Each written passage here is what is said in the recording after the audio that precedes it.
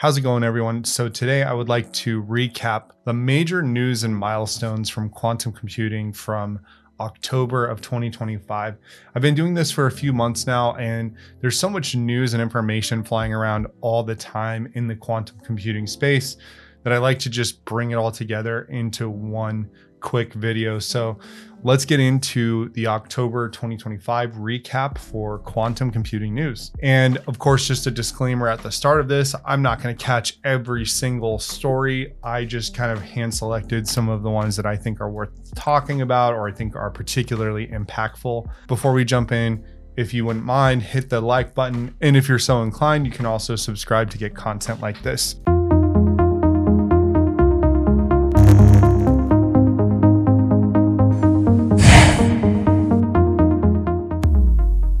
So starting in early October, the Nobel Physics Prize was awarded to the trio hailed for work in quantum mechanics. Basically, the trio, who all carried out their research at American universities, were honored for the discovery of macroscopic quantum mechanical tunneling and energy quantization in an electric circuit. So very nice to see the Nobel Prize awarded in the area of quantum. We saw earlier this month also that SEALSQ and Trusted Semiconductor Solutions partnered to develop made in US post-quantum secure solutions for US government and defense agencies. They announced a strategic partnership to co-develop made in US post-quantum cryptography enabled secure semiconductor solutions, reaching the highest levels of hardware certification tailored for US defense and government agencies.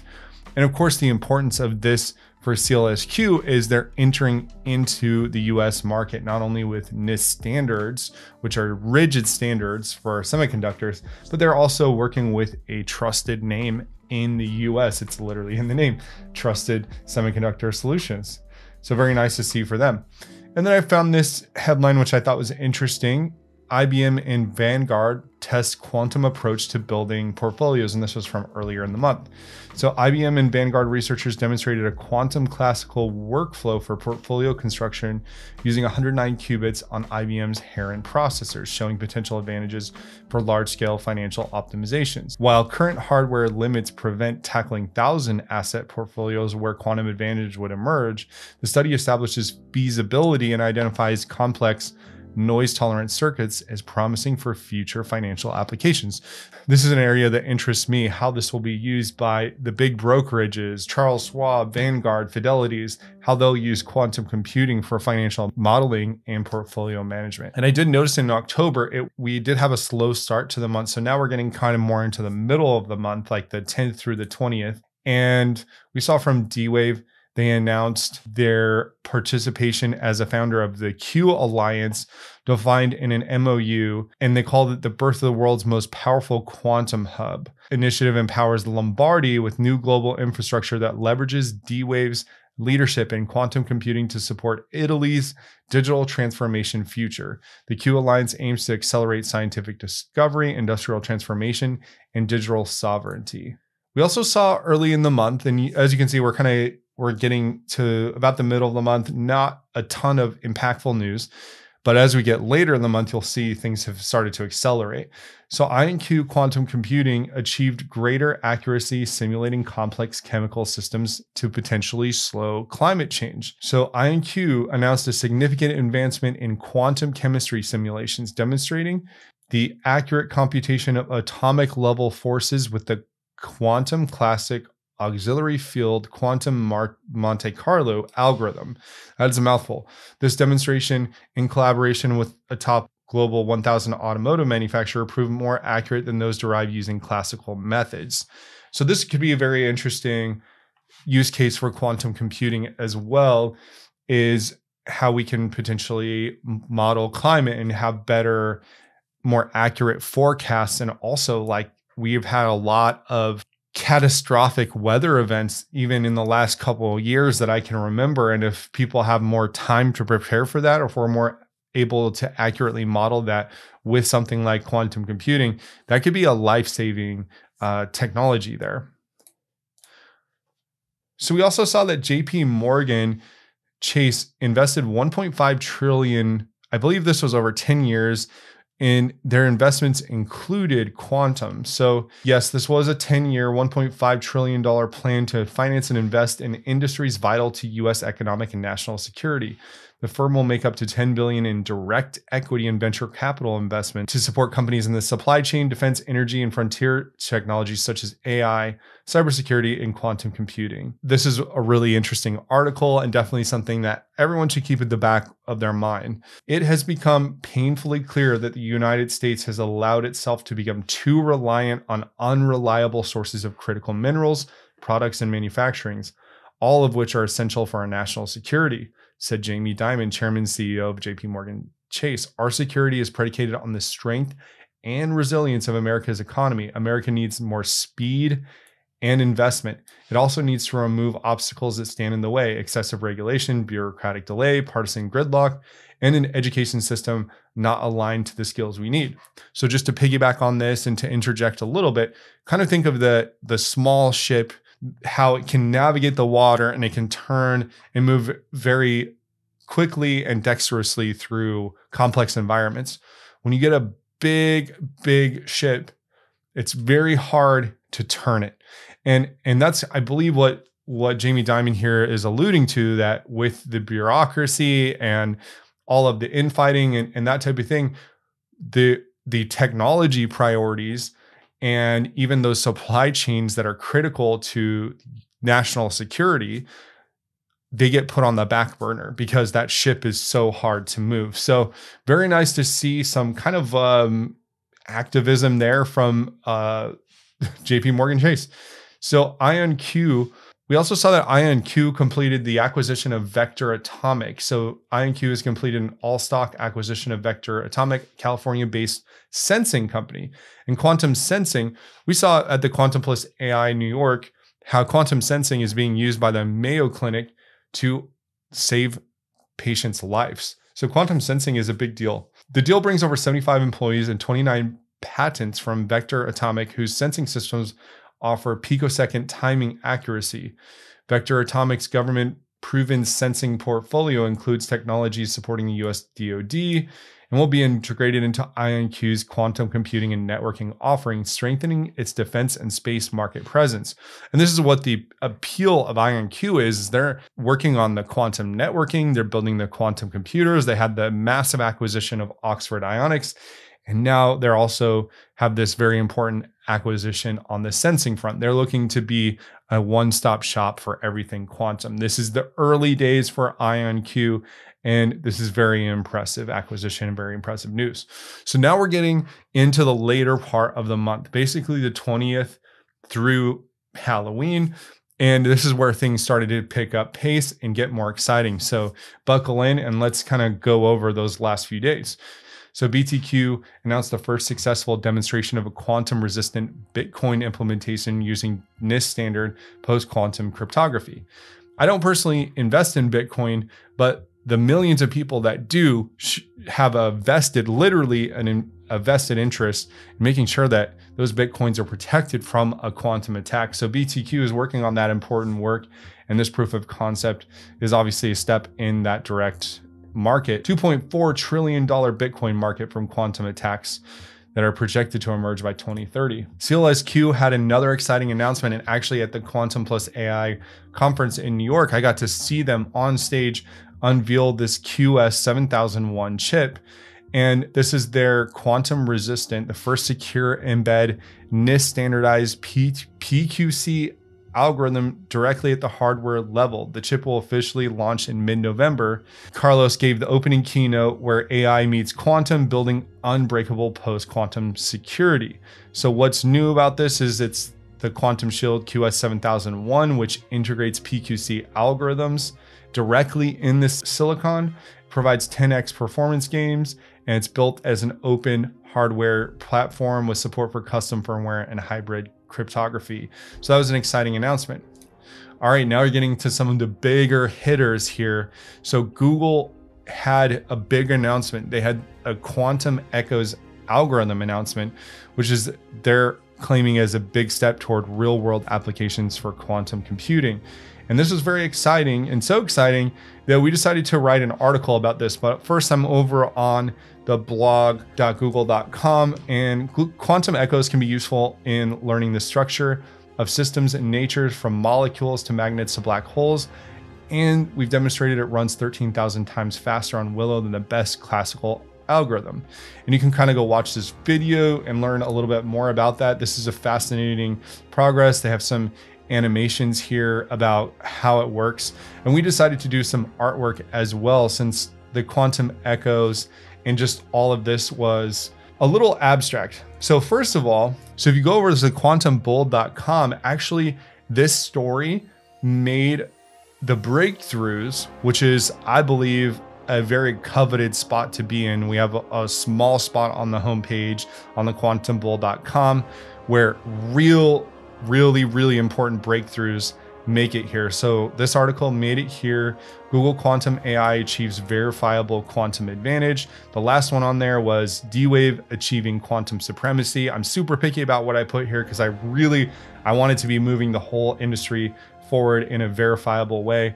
So we talk a lot about the scientific and practical breakthrough. Unlike earlier quantum supremacy claims, this experiment's produced results with genuine scientific value, provided new insights into how quantum information propagates, and opens pathways for real world applications in chemistry, material science, and physics. And Chloe did an amazing job on the artwork here, where we're kind of demonstrating kind of how the qubit works and the echo. So here is an artistic illustration of the echo and what the breakthrough involves. So kind of an infographic here. So Google Willow's chip, a quantum system of lattice qubits. So moving forward in time, the qubits become entangled. One qubit is perturbed and the disturbance spreads across devices. In reversing, the entangled qubits create an echo instead of returning perfectly to the initial state. So we're actually taking measurements processed at speeds and scales beyond the reach of any classical computer. Even more significantly, the computation's outcome could be cross-checked and verified on other quantum devices. And the echo is a measurable correlation signal measured as an out-of-time correlator that reveals how information was scrambled and recovered. So if you'd like to take a look at that whole article, check it out on the quantumbold.com, and that is under the news section. We don't write every single article covering every single thing. We have to pick and choose our spots as a very small operation. But hope you enjoy that article. Okay, and IonQ achieves a landmark result, setting a new world record in quantum computing performance. So this was the 99.99% 2 qubit gate performance, which marks an inflection point for IonQ's leadership and further accelerates IonQ's leading quantum roadmap. And they already have a very aggressive roadmap, but these type of breakthroughs are essentially mandatory for them to have a chance to hit their roadmap. So this postquantum.com article kind of goes into what was achieved. So they achieved record accuracy without cooling. It stayed accurate even when the system was hotter. A new way to run the gate model, why it matters, and IonQ's storyline. I liked in this article the takeaways here. So the 4 nines is not just a trophy, it changes error correction math. So moving from 99.9 to 99.992 qubit gates isn't a 10x better narrative. It can be 1,000-fold reduction in logical error rates once you stack many rounds of error correction. And above Doppler operation is a systems milestone. If you can run high fidelity 2 qubit gates without slow second stage cooling, you take a sledgehammer to a well-known runtime bottleneck in QCCD trapped ion machines. And there's more to this, but essentially this was a very big article, very weighty and meaty breakthrough for IonQ, exciting for the space. We also saw in late October, IBM says conventional AMD chips can run quantum computing error correction algorithm. So in June, IBM said it had developed an algorithm to run aside quantum chips that can address such errors. And so they want to use AMD chips. In a research paper seen by Reuters to be published on Monday, IBM will show how it can run algorithms in real time on a type of chip called a field programmable gate array manufactured by AMD. Again, that kind of concept of pairing the QPU and the GPU and the CPU, not the QPU replacing anything, but a complement to. So how can these different processors take different parts, share memory, and then ultimately give us better results? Compute is a hot commodity. Speaking of computing, Nvidia introduced NVQ-Link, connecting quantum and GPU computing for 17 quantum builders and 9 scientific labs. So this NVQ-Link is a high-speed interconnect that lets quantum processors connect world-leading supercomputing labs, including Brookhaven National Laboratory, Fermi Laboratory, and so on. And NVQ-Link provides quantum researchers with a powerful system for the control algorithms, and NVQ-Link allows researchers to build hybrid quantum classical systems.